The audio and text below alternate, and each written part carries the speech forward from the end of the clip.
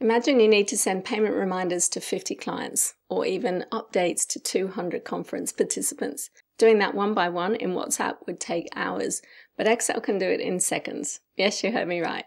Let me show you how to turn Excel into your personal WhatsApp assistant. Here's the secret behind this whole system. WhatsApp has a special link format that automatically opens a chat with any phone number. It's made up of 3 parts. WA.me is WhatsApp's API link. Then the phone number with country code, no spaces and no special characters, and then your message. And we can build that inside Excel automatically.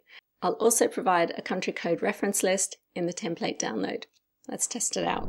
First, we need to open our browser and go to api.whatsapp.com to download the WhatsApp app to our PC. Then follow the instructions to link the desktop app to your WhatsApp account. Now to send a message, simply type the WhatsApp link in your browser. So https://wa.me/ and then the phone number, ? text equals, and then your message, and any spaces you need to add plus signs in there. So you can see I've done it before. Hello from Excel. Press enter. This opens the WhatsApp desktop app. There's my message ready to send. Click the send button or press enter to send it. Job done. Easy, huh? Now that we know how it works, let's use Excel to auto-generate the messages. I've prepared a customer list of balances due to demonstrate how you can use this in a real business scenario. And we've got a range of customers from different countries, and you'll notice each phone number starts with the country code, no plus sign, and no spaces or dashes as required by WhatsApp. By the way, these are all fake numbers, but I've blurred them out just in case one of them turns out to be real. Using the data here, I can construct a clickable URL using the hyperlink function. I'll create a WhatsApp link manually to show you how the hyperlink function works. So inside double quotes, I need to put in https://wa.me, that's WhatsApp's URL, /, then the phone number, followed by a question mark, and then text equals, and I'll say, hello, Bill, your balance of $150 is due on November 15th. Please contact us to arrange payment. Close double quotes, close hyperlink. Let's test it out. Left click once. This opens the WhatsApp app, and you can see my message here is ready to send. All I need to do is press enter. But going back to Excel, we don't really want to type all this out manually, because that's exactly why people hate doing bulk messaging.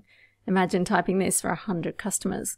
Instead, we'll tell Excel to grab the information automatically from our columns.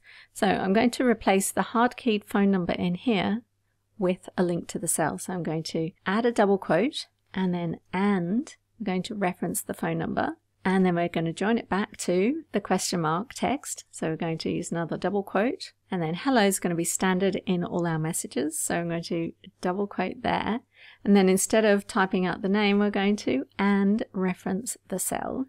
And then the rest of the message, your balance of $150, well, that's going to be custom. So we're going to add another double quote there to close the text, and we're going to reference the balance due, joining that back to the text is due on.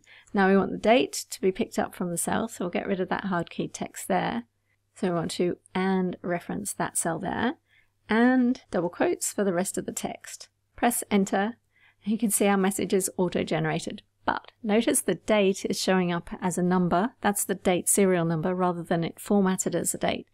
So to fix that, we can wrap the reference to cell D2 in the text function, and that allows us to specify a format. So let's make the format the day, followed by the month name, and then the year. Close double quotes on my format, close text, press enter. Now we get a proper date. We can also do this for the dollar amount. So instead of just putting in the number, we'll use the text function to format this as a currency. So we want $, hash, comma, hash, hash, 0.00. That's going to give us 1,000 separators and a $, and 2 decimal places. Close parentheses on text. And now we get our number properly formatted. Let's double click to copy it down. And now we have all our messages automatically generated. Let's test it out. There's our message, ready to send. All I need to do is press enter. Okay, right now all our customers have the same message type, but what if you need different messages for different situations? Let me show you how you can create a drop-down system. Here in column H, we have payment reminders, appointment reminders, promotional offers, and thank you messages.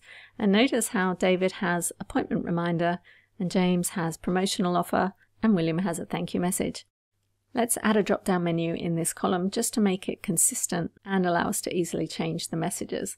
So I'm going to go data validation, and in here I want a list, and I'm just going to type in my different list options. So there I have thank you message, promotional offer, payment reminder, and appointment reminder. Click OK, and now we can change them easily. Next, we'll construct the link, and I use the hyperlink function. Now I need 4 different messages depending on the message template selected in column H.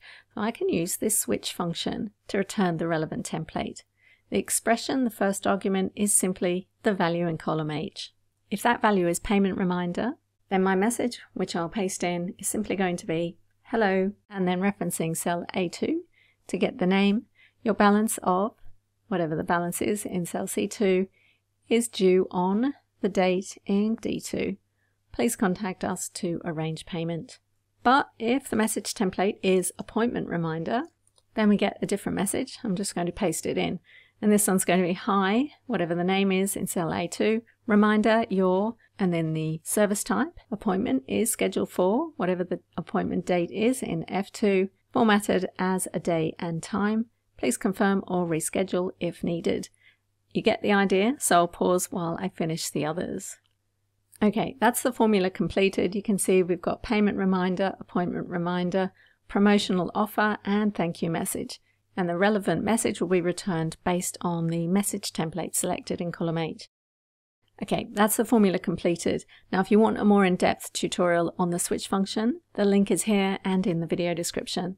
So I'm going to copy the formula down, and we can see this one formula has generated 4 different messages. We've got payment reminders, we've got appointment reminders, promotional offers, and thank you messages. So you can see the switch function simply looks at the message template and returns the relevant message. By the way, you can grab this file, and it also includes a list of all the country codes from the link in the video description. So now that you've automated your customer communication, you want to automate even more.